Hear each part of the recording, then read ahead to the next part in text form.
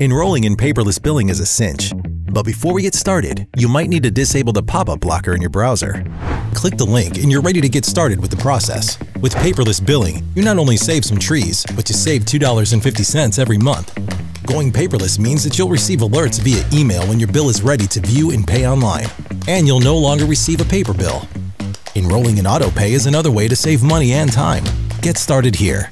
When you sign up for AutoPay, your bank or financial institution will transfer the funds directly from your checking account, or you can link your payment to a debit or credit card account. Enter your banking information and payment date here. Your financial institution will transfer the funds on the date you specify. Plus, subscribing to AutoPay saves you $2.50 a month on your internet bill. If you signed up for paperless billing in AutoPay, you saved yourself $5 a month. You can check out your current bill here and quickly access past billing statements.